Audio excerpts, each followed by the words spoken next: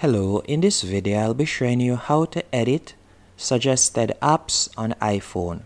For example, when you go into photos and you're trying to share a photo and video and you see Apple suggests some apps that it thinks you may be sharing it on, I'll be showing you how to edit that.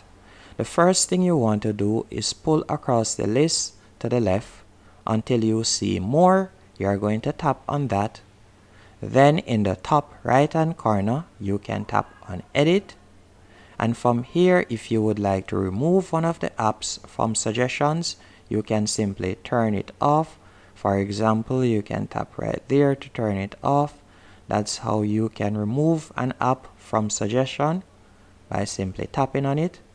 Then you'll tap on done, and that's it. So no longer will those apps be suggested when I tap on done again. So if I should tap on X right now, then go back and tap on share, you will realize that that app is no longer there.